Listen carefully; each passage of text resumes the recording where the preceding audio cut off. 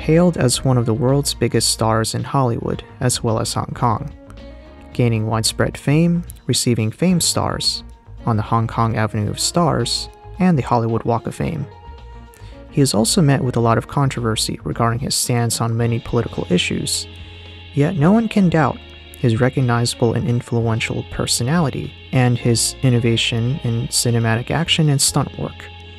Born as Chan Kong Sang, his stage name is known around the world as Jackie Chan.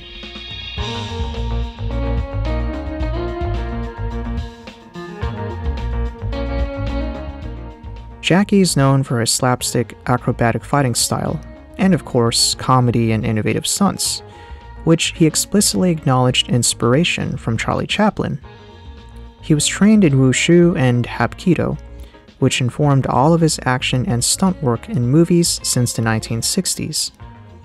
Jackie was also an operatically trained vocalist and is also a cantopop and a mandopop star, having released albums and theme songs for a few of his films in which he starred in. He is also a well-known philanthropist. Now, all of that is important to point out, because despite Jackie being known as a big star in both Eastern and Western hemispheres, he never intended to be the next iconic martial artist, in the same vein as Bruce Lee.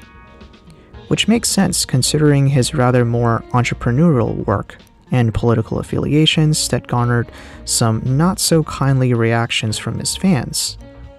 Unlike Jackie, Bruce Lee faced a rather different experience that contrasts Jackie's legacy.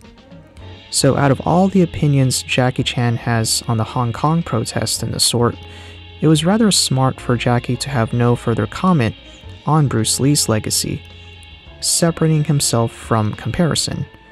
But I think Jackie is at least following in Bruce Lee's footsteps in terms of being a role model for Asian representation.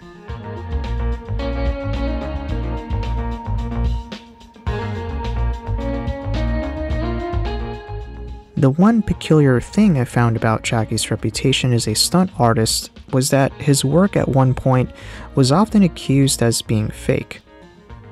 Now, martial arts presented in film has never intended to be realistic or applicable to real-life situations. After all, it is a work of fiction, and it really depends on the direction and style the director intended for that film. In Jackie's case, martial arts is purely meant for show, and not a guide for practical self-defense. But one amazing thing I do remember growing up was the cartoon show Jackie Chan Adventures, where Jackie's persona has been fictionalized in a world of martial arts blended with fantasy. His character and likeness was of course voiced by somebody else. As a fan, it's quite amazing picking up on references that other Jackie Chan fans see, such as one episode where Jackie, quote-unquote, becomes poisoned by a scratch of a cursed cat statue, and he continues fighting. So his fighting style was mimicked to resemble the Drunken Fist, an homage to Jackie Chan's Drunken Master.